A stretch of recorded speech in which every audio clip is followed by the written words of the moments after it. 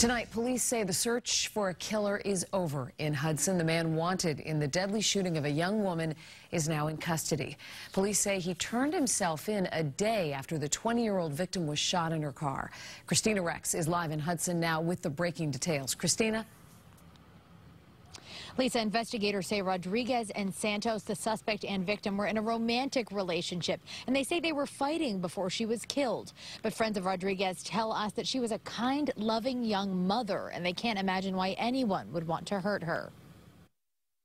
23-year-old Luis Santos is spending the weekend in jail, charged with the murder of his girlfriend, 20-year-old Carla Rodriguez. Santos has been on the run since Thursday afternoon, considered armed and dangerous after investigators say he shot his girlfriend through her car window in front of the apartment building where he lived and she occasionally stayed. Ms. Rodriguez and Mr. Santos were returning to a residence on Howell Street in Hudson.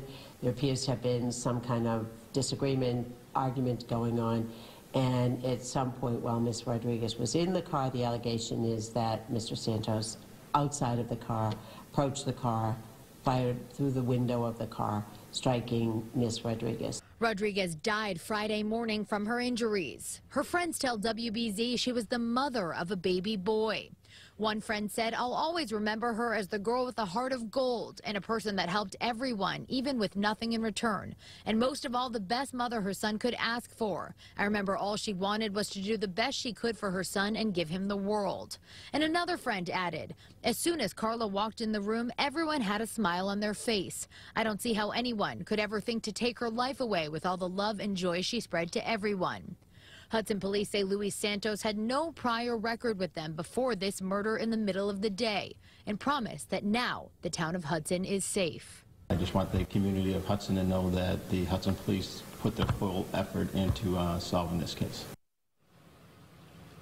And Santos faces multiple charges, including murder. He'll be in court on Monday. In Hudson, Kristina Rex, WBZ News. Kristina, thank you.